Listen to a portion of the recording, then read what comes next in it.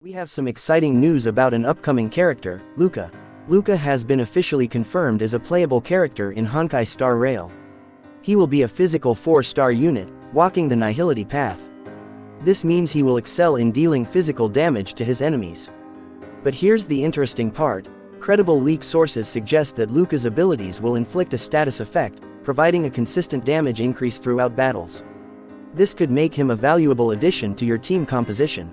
Fans have been eagerly anticipating the release of Luka, along with Blade and Kafka, in the upcoming 1.2 update. The wait won't be too long, as patch 1.2 is expected to premiere approximately 42 days after the launch of version 1.1.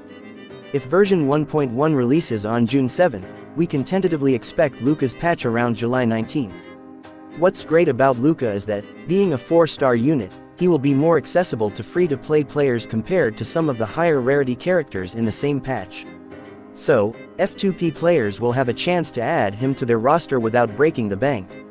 With this information, you have plenty of time to prepare and save up your precious stellar jades if you're interested in acquiring Luka. Make sure to plan your resources wisely for this exciting addition. If you enjoyed this video, don't forget to give it a thumbs up and subscribe to our channel for more content.